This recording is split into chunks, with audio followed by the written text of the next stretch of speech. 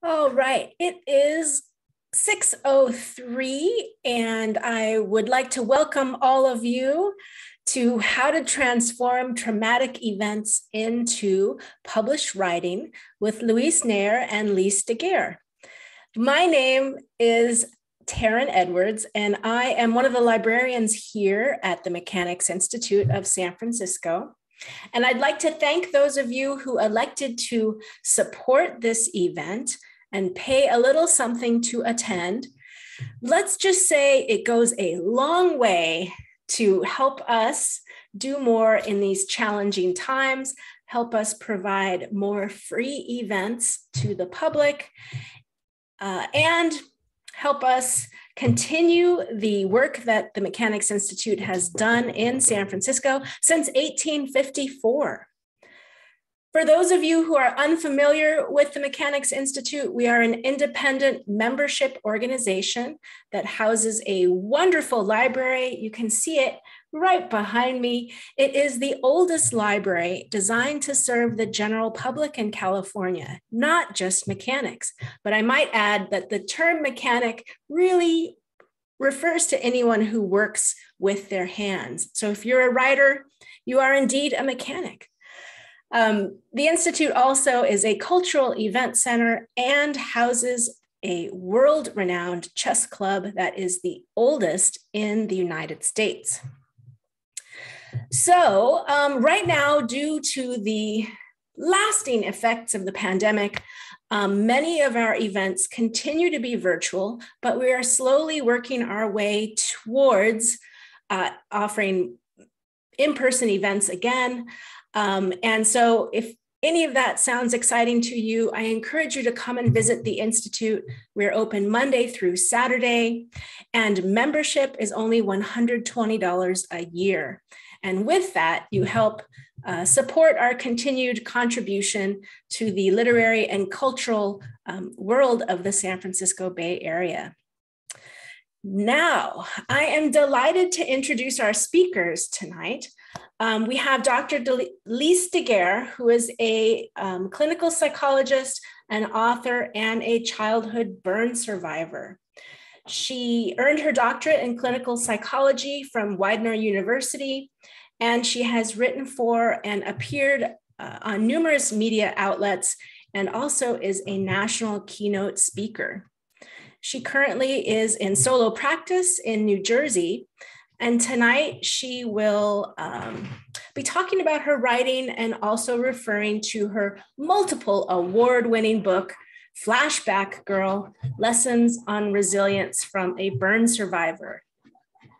And then we also have Louise Nayer, who has spoken for us before. She is the award-winning author of 5 books, including her memoir, Burned, which was an Oprah Great Read and winner of the Wisconsin Library Association Award.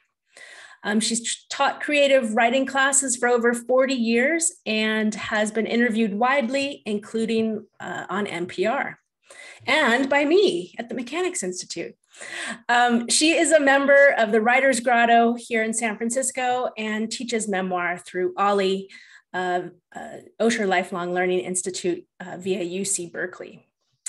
All right, a little bit of technical stuff. Before we get started, I just want to encourage you to use the chat space, which many of you are doing already.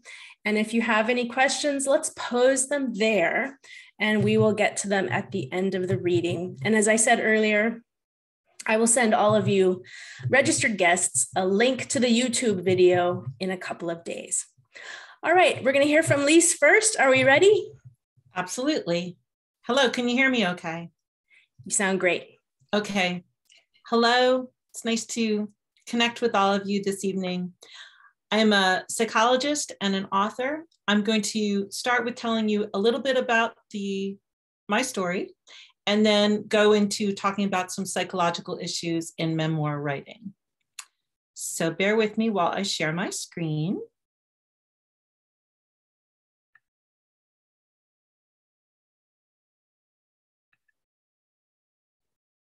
All right.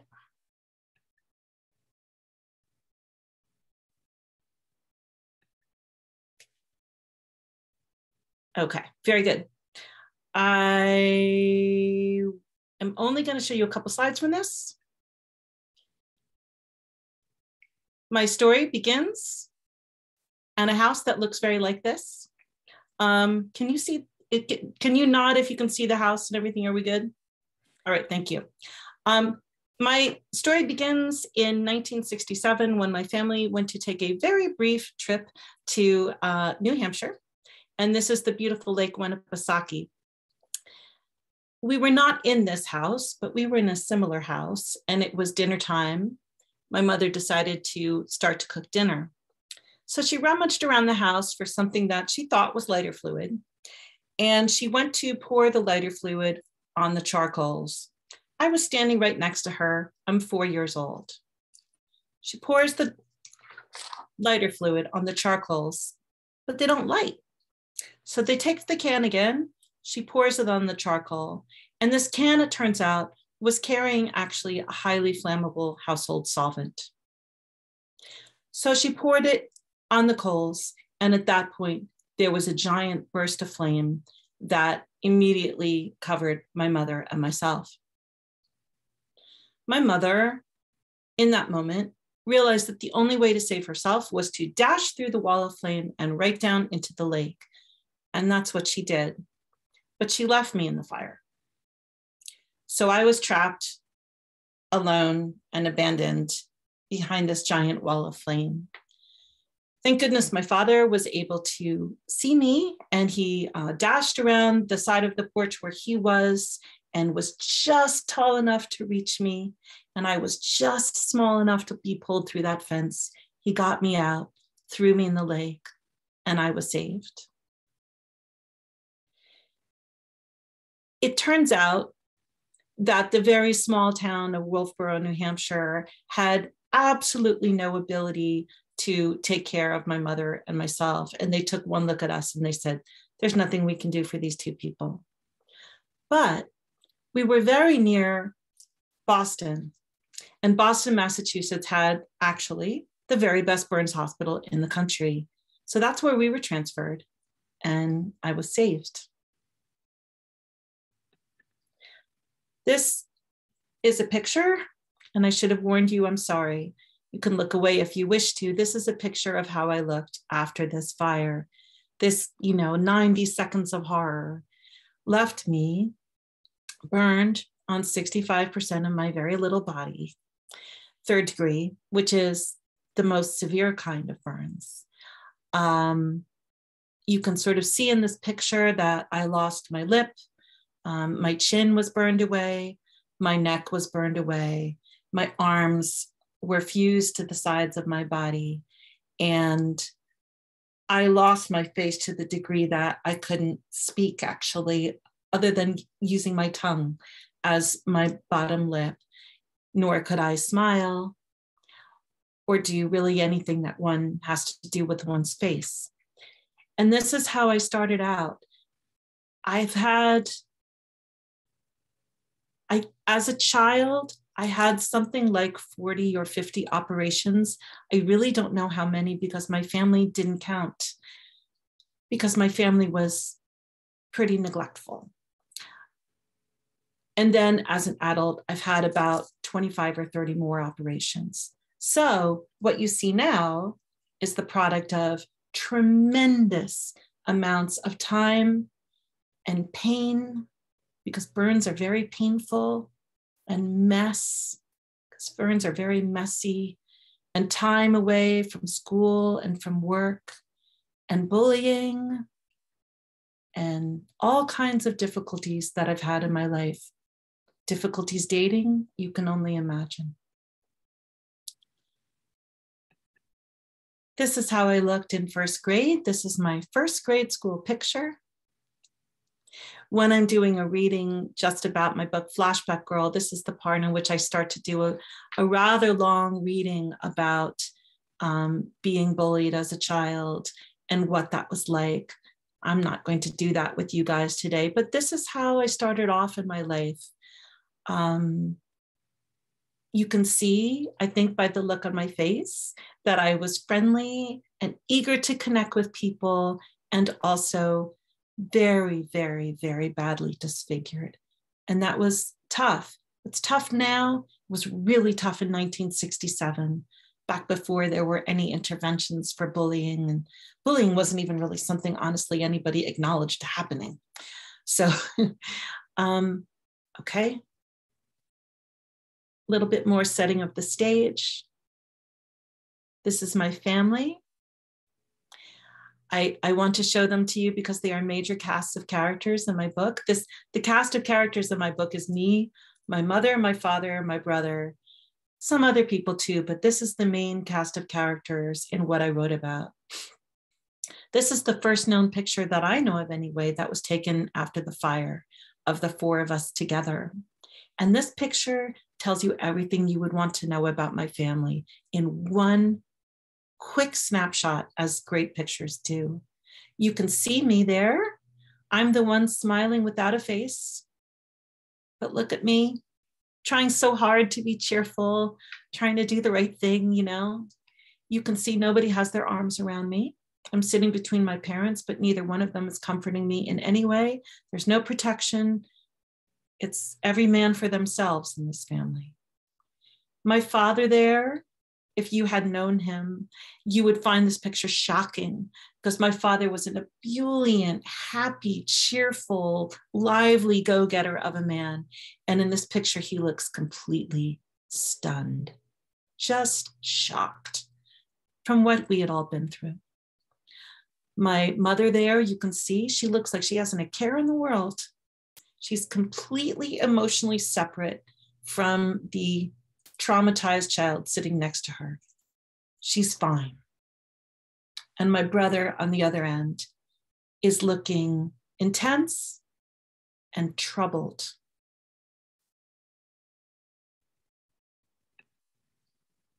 It's the last picture I'm going to show you from my slideshow. This is my brother. This is the last picture of him taken before he died.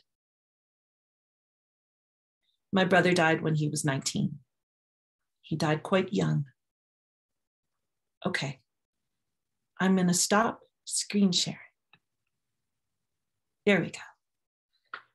So that's the setup. That's what I wanted to tell you, kind of the teaser of my story, what I wrote about, how traumatic it was. And honestly, I have to tell you, I really haven't even covered half of the rather intense amounts of trauma that are in my book, Flashback Girl. And I'm going to assume, because you're here, that most of you are also interested in writing about what you have been through. And I'm here to address those issues, not only as a writer, which I am, but also as a psychologist, which I also am. One thing I would say, and hear me loud and clear on this, I really think it's important to be quite well before you set out to write a memoir about trauma that you have endured. Not that there isn't a place for writing when you're not well, because I could show you a stack of 30 journals that I went through in my childhood and adolescence and 20s. And every one of those journals helped me to ground myself and to understand what was going on, and healed me in many ways. But that journal writing would have never made a good memoir. I lacked the perspective. I lacked the clarity. And God knows I lacked the healing. So I wrote my book a full 50 years after the events that I began describing to you today. A full 50 years. Now, I'm not saying you have to wait 50 years. I did. Why did I wait 50 years? First of all, I had to heal physically. And very much I had to heal emotionally. Also, I had to heal socially, because being a burned woman in this world is not easy, let me tell you. And there was another reason why I waited, and I'll get to that reason in a little bit. Because I had healed a lot and gone through a lot of therapy, I'll just be honest with you, a ton of therapy, which helped me to have perspective on what I went through and helped me move out of just being depressed or just being angry or just being, rageful, really. I was able to approach the material of what I was going through with much more clarity, and I think make it a much more interesting read. One of the things that, I hear a lot from people who read my book is like, they really appreciate the humor in it, because there is a lot of humor. You might think there wouldn't be, but there is. There's a lot of funny things that happen, and they really appreciate the pacing, and they really appreciate that I wasn't just sort of complaining. And all of those things I was able to do because I had years of distance from what I went through to when I was writing it.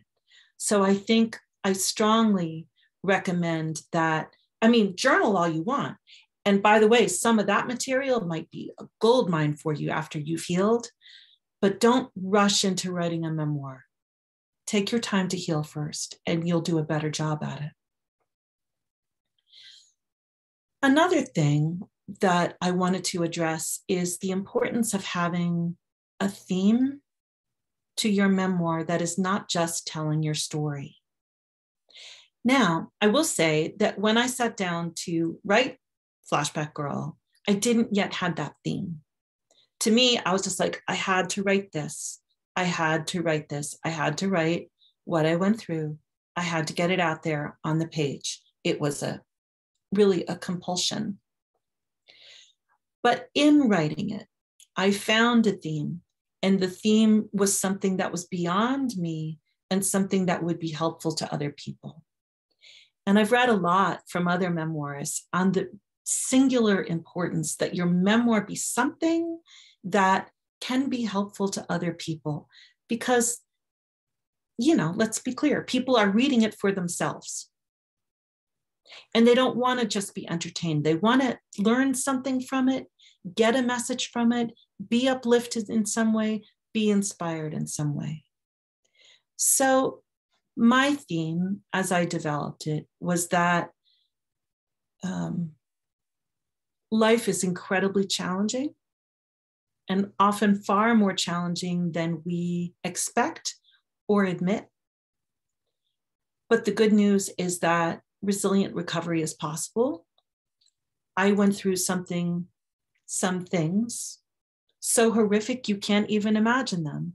And yet here I am, 50 years later, a psychologist, happy, married, with children, living a beautiful life. And my theme is basically, if I can do that, you can do that too. So that's my theme. Having a message to the memoir, I find, has been incredibly useful in giving presentations afterwards. And I'm going to assume that as writers, a lot of you are aware that, one of the ways that you get people interested in your book is presenting. So having a theme that is not just about you, but is applicable to other people is what's going to get people interested in coming to your presentation and buying your book. So that theme is huge, I think, in terms of getting people interested in what you've done. Another thing I wanted to bring up is writing about other people. I showed to you the cast of characters in my book: my mother, my father, my brother, and myself. And I told you that I waited 50 years to write my book. So the other reason why it took me 50 years to write this book is that I literally waited until every single one of those people in that picture had passed away. I had to, because the honest and true story of what I went through, unfortunately, did not reflect particularly well on my parents, and in particular, my mother. So I waited until my mother died. I didn't wish to cause her pain. I didn't wish to cause a family rift. I just was not wanting her to have to deal with that. So I waited until she died. And 3 weeks after she died, I started writing my book. And And that is, generally an issue with memoirists is how you want to deal with the other people if you're writing about them.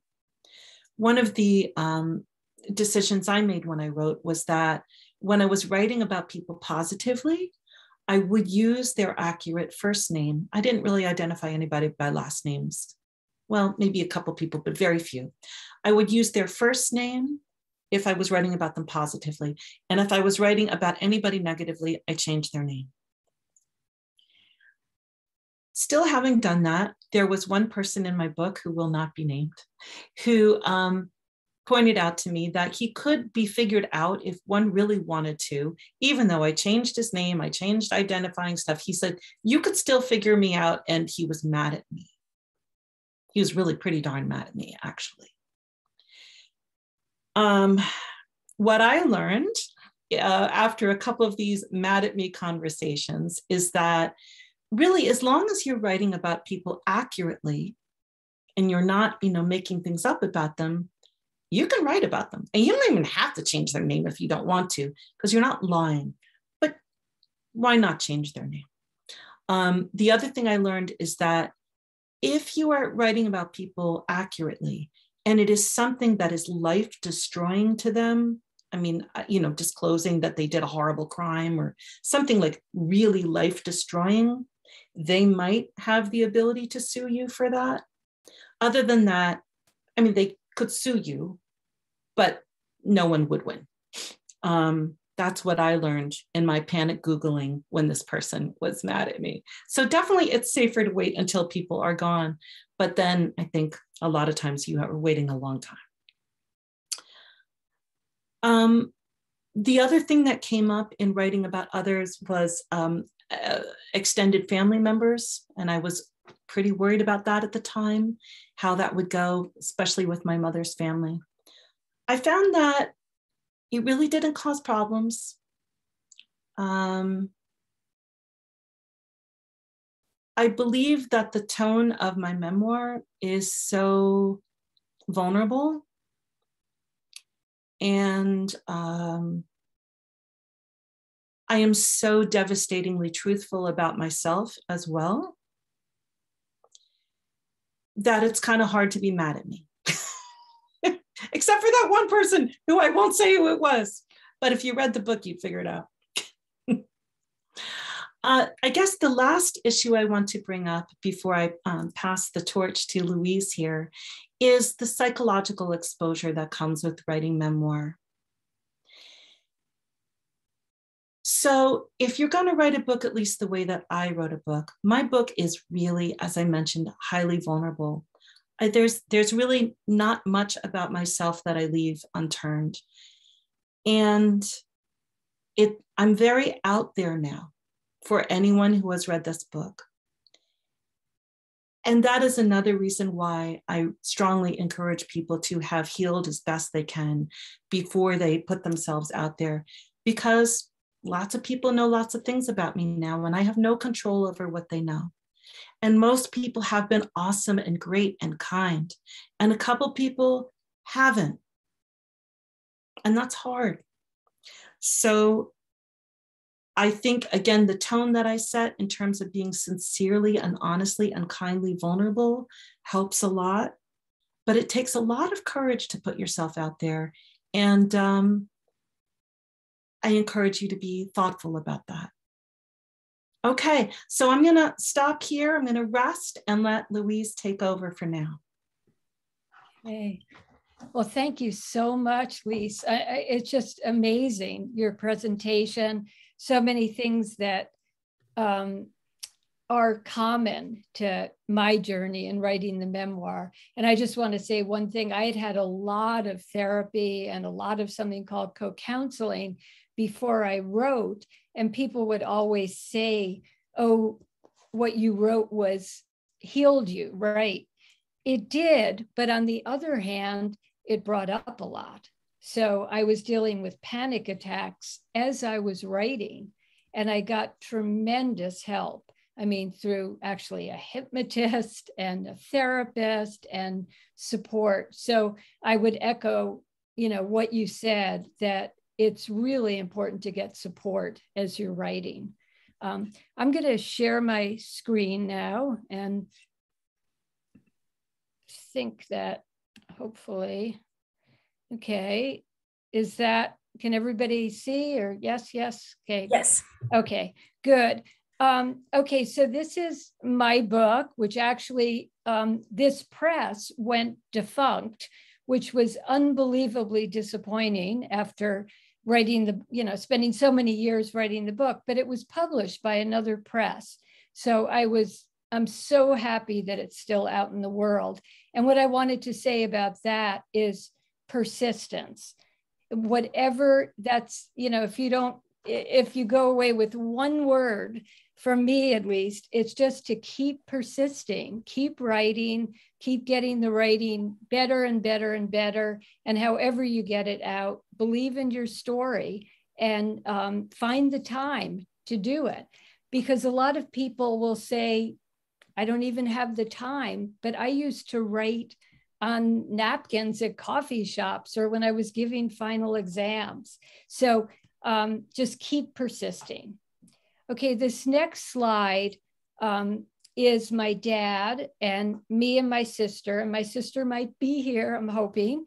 And I printed this out, picture, because there's total joy in my face.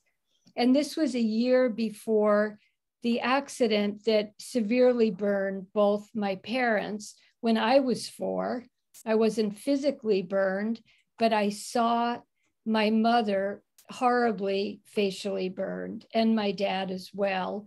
And they also disappeared from my life quite suddenly for 9 months. Now, writing is a way of transforming trauma. And because I love language so much, and it's really like painting with words. So yeah, writing about trauma is difficult, but if you love to write and you love to get better as a writer, you're in a zone as you write and a place of inspiration and also a place of solace, even with all the difficulty. So writing can be both difficult and liberating. So this is a little bit about the story. My sister and I were upstairs and my parents came home and lit the pilot light on a gas heater in the cellar. And it turned out gas had been escaping for hours with no smell. And there was a flash fire. My parents were taken away. We're very fortunate because they were in the medical field to have people who took really good care of them. My mother almost did not live. And we were sent to live on a farm in upstate New York with our aunt, uncle, and cousins. And probably even harder than seeing the burns, even though that was really difficult, was the separation for 9 months from my parents. I spent over 10 years, and it might even be a little bit more, but what I want to say to all of you is I have learned so much. So when I teach memoir classes, I say I can take about 7 of those years away by helping you in how to write a book. I was busy with teaching full-time and with my kids, and I had been a poet for many years. So I could write with images, paint with words, but I had no idea how to create suspense at the end of chapters so somebody would actually want to read on, how to have character development. And yes, the people, as Lise was talking about, in your book are usually your family. Those are characters. And you have to kind of separate yourself and say, okay, who is this person? And also arc, because, and Lise talked about this too, in terms of a wider world, what are you trying to say? And what have you learned on the journey? And I also want to mention a writing schedule, because you can always find a little time. If it's something that you're compelled to do and you're driven to do, you can always find the time. But how do you start? Okay, I started with memories and scenes. And I divided the book into 3 parts: the accident, the farm, and then reconstruction. And it would take a long time for the final shape to happen. So that's one thing I would say: be very patient with yourself. I woke up in the middle of the night with an aha moment where I realized in the reconstruction part of the book, we were all living in our different orbits. Everybody reacted to this accident differently. My parents were terribly burned, and my sister and I were really traumatized, but we were trying all the time to look and seem normal. And that took a lot of effort. And so really, I would say, take classes, workshops like this, and learn the craft, because it took me a long time. I actually didn't take a lot of classes, but I got a lot of books, like Judith Barrington's Writing the Memoir, which I use in my classes, which really helped.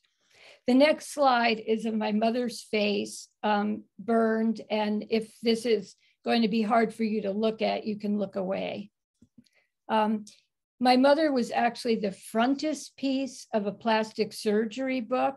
The surgeon was a friend of my father's. And so this was over, I think, 3 or 4 years of all the surgeries. And one of the reasons I'll move off the slide, but one of the reasons I wanted to show that slide is that my mother's face is threaded through the whole book. I was so little when she was burned that it was almost like I was part of her body. So suddenly her body changed. And also her desire through many years to have her old face back was part of something that we all longed for. I could hardly look at the photo when I started writing the book. And now I have another memoir coming out at the end of this year. And I say my mother's face was a face rearranged by fire. And that was it. You know, it was still my mother, still her voice, but she had these burns. This picture is on the farm at where we lived. And of course it's Halloween. And I showed it because I'm looking down. I have my arm around my sister, who I was very dependent on, which, as a 6-year-old, she was only 6. But my whole look has changed.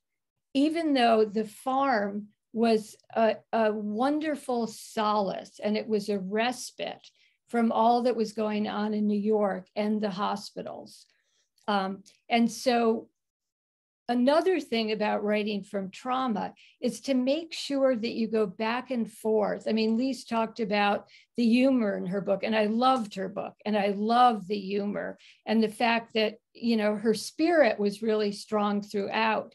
So in this section of the book, we were sledding down the hill, we were ice skating. We had a family, by the way, with no screens at all, no TV, no computers. So we played games and we played outside. And also, I would say sensory detail is so important. You want to engage the reader, not just with what you see, but what you hear, what you feel.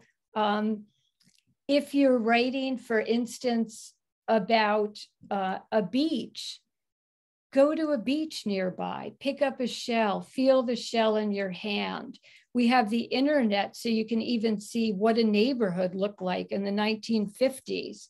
So research is really, really important. Okay.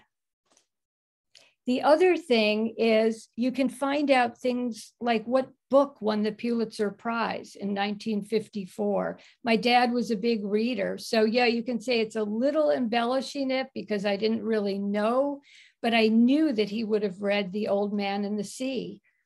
I also know that Ajax was called Bon Ami because I researched it. You research clothes. What do people dress like? What do they look like? How is it different? So you're creating a whole world, and a world that's very different. I'm going to move from this one.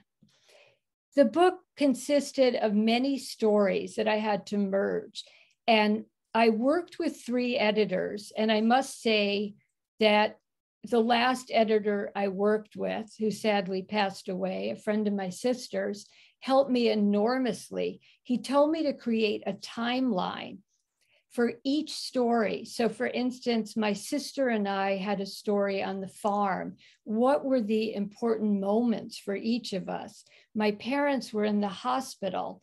What were the important operations or things that they went through? And I was very lucky to find a list of all the operations, because there was a lawsuit and a deposition, and I had a lot of material.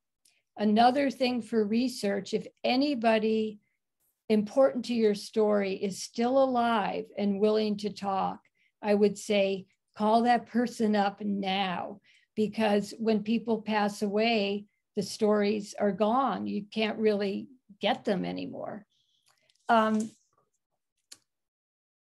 The other thing really, okay, I guess to end with, I want to talk about probably similar in some way to what Lise was talking about, but finding your truth. I really did not even realize that I had gone through anything, because it was so buried inside me. I didn't have the physical scars. And so I wondered, why am I feeling the way I'm feeling? Or why am I more on high alert? Or why do I get the panic attacks? And I had to really get a lot of help and realize my truth was something I wanted to share with the world. The book started that way. You know, what about me? I went through all these things. What about me? And over the years, it became a bigger book about my parents, a much bigger hearted book. This is a picture of my family, my husband, my 2 daughters, our dog who passed a while ago. We have a new dog.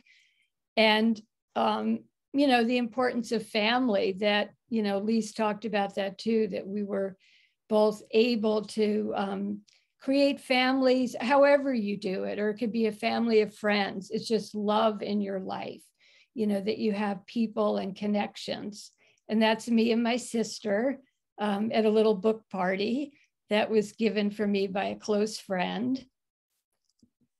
And Dorothy Allison talks about, I want hard stories. I demand them from myself. I won't read the whole thing, but it's okay to write hard stories, but give yourself a break too.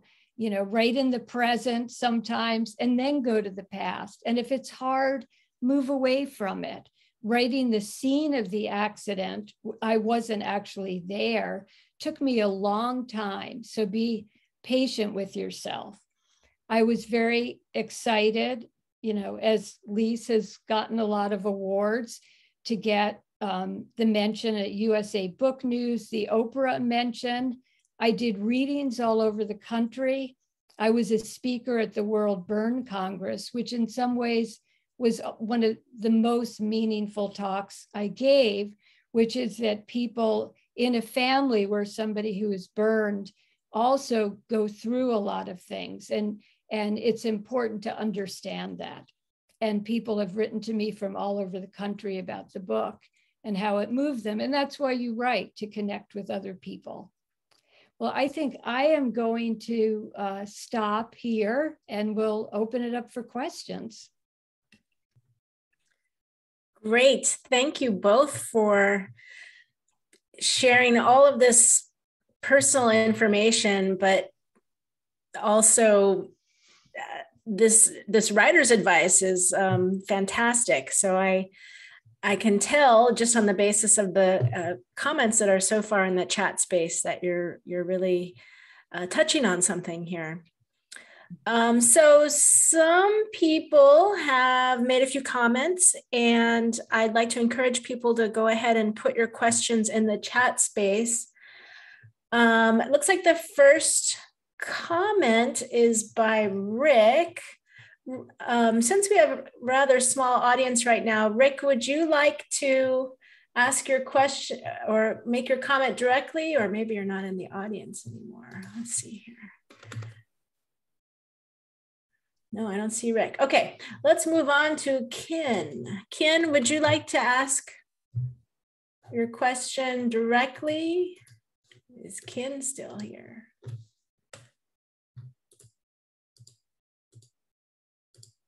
K-Y-N. Nope, Ken's not here either. You're dropping like flies. How strange. Okay. Looks like Winna is here. Winna, would you like to speak and ask your question directly?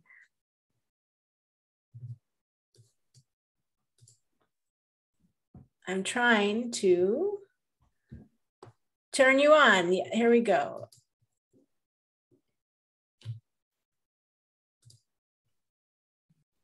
Okay, somehow she's not unmuting herself. So I'll ask her question for her. So how did you find a publisher for your stories? Did you query them, or did they find you, or how did that work out for both of you? I think you should go first. The what? Yeah. You should go first. Oh, okay. Well, yeah, that took me a long time, and I did query, and I did work with, I forgot to mention that in the story. I worked with 2 agents, each for a year. One gave me an in-house editor and then dropped the book. It was really devastating. And then I just kept going and I finally found an agent who spent a couple of years, saying, oh, she could sell the book and it's wonderful, and then wasn't able to. And then suddenly on Valentine's Day, I think in 2010, she was emailing me. I was at a writer's conference and had gone into a Kinko's. It was freezing outside. And anyway, I got the email that she had sold the book to a small press. So I did get an advance, quite small, but it was just wonderful to have the book out. But it took me a long time and a lot of agents and a lot of letters and all of that. But that's not the only way to publish a book. So Lise, you take it away. So that was a good handoff there. So my memoir came out in 2020. And when I was done with it, I landed, my very first person I queried signed me. That's how quickly I got an agent. I had met her at a conference, big New York agent, and I'm like, psych, I am done. She could not sell my book proposal. My book proposal went to publisher after publisher after publisher and was eventually rejected, and I am not making this up, 30 times. Mm-hmm. And the publisher said repeatedly, love the story, love the writing. We're really not doing memoirs of unknown people. Mm-hmm. Yeah. And I am not famous. And at the time I had a relatively small platform that has improved a lot, but just the same, I really do think that most publishers are just not that interested in publishing memoirs unless you are famous or have a huge platform. There are some exceptions. I was not lucky enough to be one of them. So I self-published. I figured it out. I figured it out. And it actually has turned out very well for me because if you can figure it out, and if you are able to put out a quality product, and if you're able to speak and promote and do all the things that one does, you get a lot more of that money back. So you know, it is a way to do it. I still sort of feel a little bad that I wasn't able to sign a traditional publisher, but I will tell you this story. I recently was interacting online with a woman who is a well-known author. I don't want to say, because I'm not sure how much she's putting out there. She's a well-known author, and she just self-published her memoir.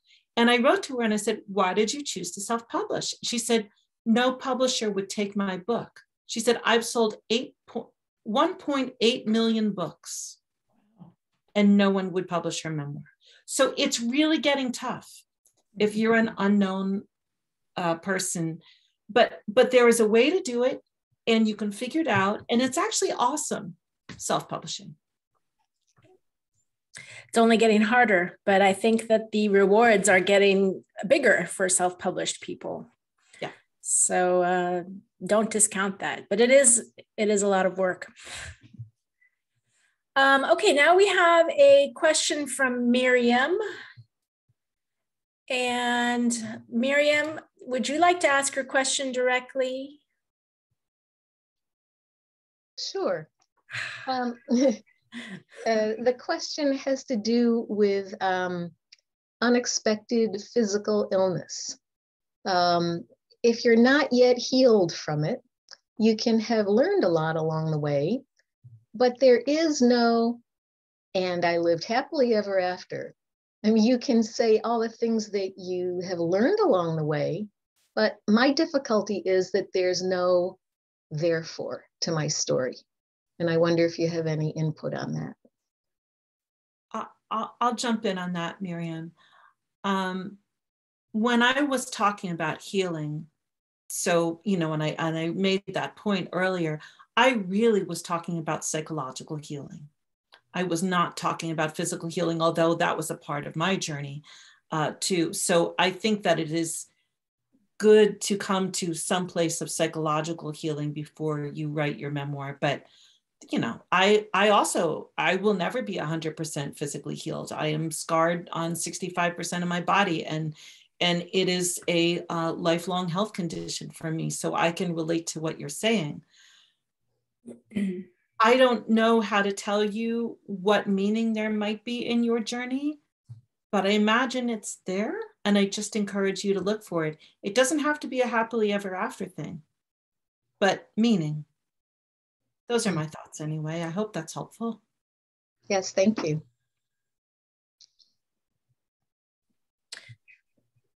Okay, Nancy does not have a microphone, so I'm going to ask her question for her.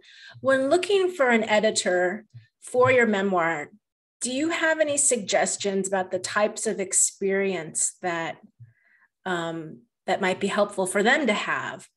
For instance, did any of your editors have similar experiences to what you are writing about? And if they did that help or not with getting your book edited and packaged? I can start with that. I actually, for Burned, I can't remember the name. I had 3 or 4 editors.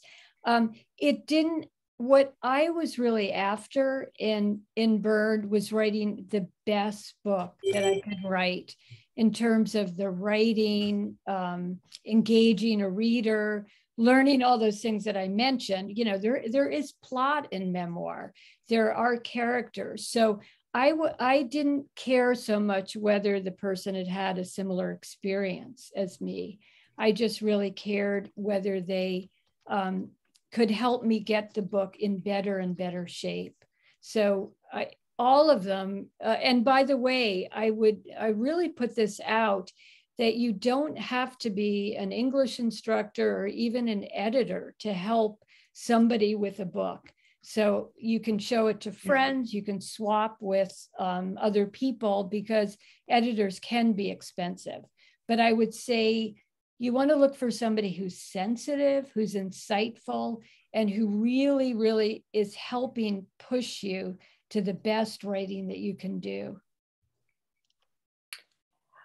So I'll just jump in and add a couple additional thoughts to everything. I mean, I agree with everything Louise just said, and I'll add a couple of extra thoughts.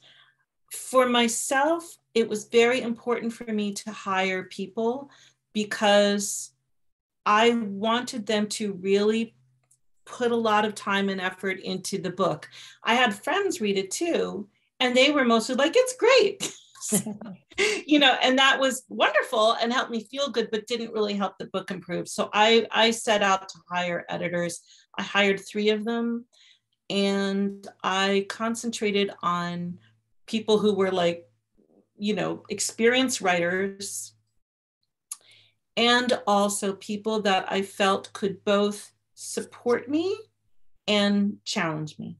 Mm-hmm. That's a good way of saying it. People who knew how to start with a compliment and then say, okay, now let's look at this.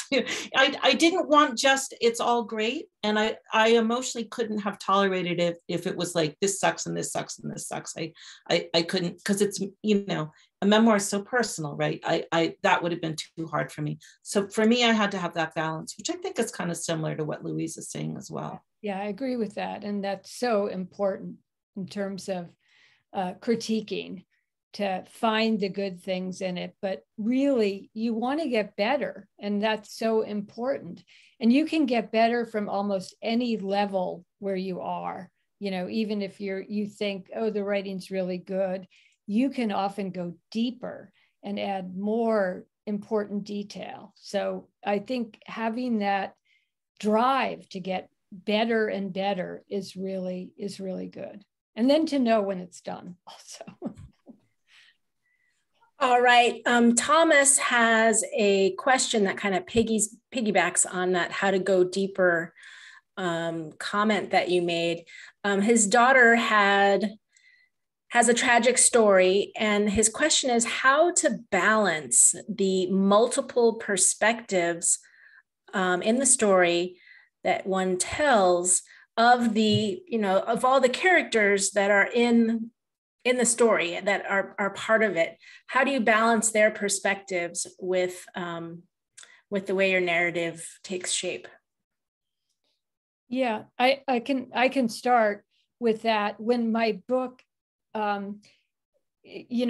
left just being, well, what about me? Our story wasn't told. I'm talking about me here and my sister. And moved into the story of my parents, I had to actually imagine, for instance, that I was my mother when she was getting hand therapy. Her hands were very badly burned. She had to walk through Peter Cooper Village, a housing development that we lived in New York City. And she didn't want people to look at her face, so she would look down at the ground.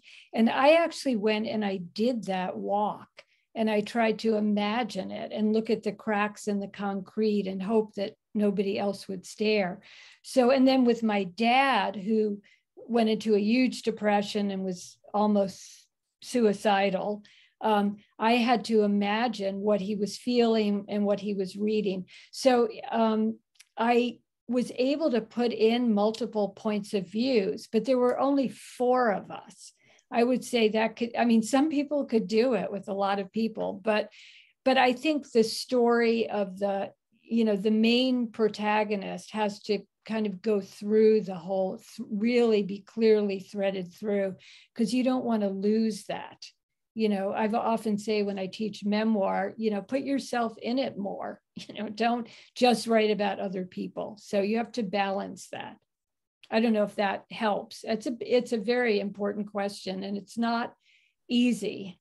But yeah, it's trying to get to the truth of each person. I'm just going to rest that with Louise, because she teaches writing and knows so much more about this, the craft of it, than I do. Yeah. Thanks, Lise. Yeah, and just general advice is to read lots of memoirs and see how other people do it, because, really that's going to be a really great teacher, is to find someone else's memoir and and admire and study how they threaded the stories through.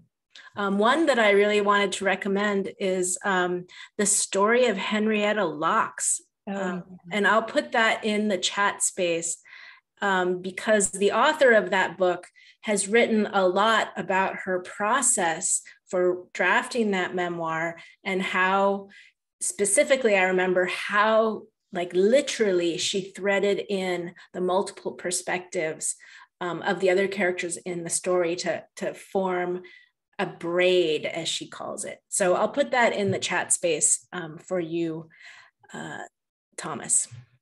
Meanwhile, we have another comment and question from Teresa. She has PTSD from past abuse and is trying to write a memoir about overcoming that abuse. And she's looking for advice on writing, specifically if you have any step-by-step advice. She has to stop for periods of time and in order to get through the writing, because I presume it's so painful. And so she's looking for any steps on how to, I guess, process the abuse that she's feeling and keep writing. Okay, well, I can step in on the writing part. I use this book, you might, or maybe put it in the chat, Writing the Memoir by Judith Barrington. And I find it very nuts and bolts and very helpful about the different elements. I mean, learning about sensory detail and scene and summary, and also point of view, time shifts. You know, she goes through all of these elements. And I would say to Teresa that, you know, you could put in the writing, the difficulty about writing it. You know, in other words, that's part of what's going on. So I would say, you know, if you have to stop, you could even put at the end of a chapter or whatever, I'm stopping now, I'm starting to have these images in my head or whatever. So the reader sees the process that you're going through. I love that. I love that idea of actually putting in the writing, what you're going through. I think that's perfect. And I also want to come back to the idea about the difference between journaling and writing, and how the journaling might have even eventually become what you're writing. But I wouldn't put pressure on yourself when you're going through all of that it's got to, you know, come out and be some perfect book, because I just don't think that's possible. You know, I know for myself, and I was not going through PTSD when I was writing this book, although I've had it. In the beginning, I was just writing it out, just putting it out there. And then I would go back and shape it and craft it and shape it and craft it and edit and re-edit and re-edit. But in the beginning, I wasn't putting pressure on myself that it had to be a certain thing. And I think if you're going through anxiety, it's important to not put any more pressure on yourself. And also to know whatever it is that you know grounds you. And have those things nearby you, whether it's the ability to take a walk if you're getting too upset, or a friend that you can call, or, you know, I know when I get upset, I go and I pet my dog and I feel better. And just kind of making sure you're taking the time to ground yourself and take care of yourself. It's not a race. You don't have to race yourself through this process. You might be writing it for years. I don't know. That's okay. Those are my thoughts. Yeah, those are great. All right, we have time for one more question. Penny asks, how did your books impact your family, your husband and children? Yeah, I can start with that. And, you know, it's very complicated in a way, because my openness about writing the book and the fact that I had panic attacks because my children were 4 and 6 when I started writing it. And my sister and I were 4 and 6 at the time of the accident. And I had what people call an anniversary reaction, where I just felt panicky. So I think, you know, there's something called vicarious trauma, where trauma is passed down. And I think there was a certain amount of anxiety passed down. I'm not sure I would have been so open about talking about it when they were young. And yet there was something very powerful about that. And when the book came out, everybody was just so excited. And my husband drove me to all these readings in Cape Cod, all over the place. So, you know, it was something we shared. And I think in the end, they were proud, very proud. But yeah, it was difficult for my children writing about that material. And I'll just jump in and say that my daughters, I think, learned a lot about me having read this book. Actually, my older daughter wound up doing the audiobook for the book because she's an actress. And so it in many ways brought us closer because they understood a little bit more, you know, what my life was like. They're young ladies, so, you know, they were ready for that. And I think also my husband, I think it in some ways brought us closer because it's one thing to hear the stories. It's another thing to see it all laid out, be like, oh, that's what you went through, huh?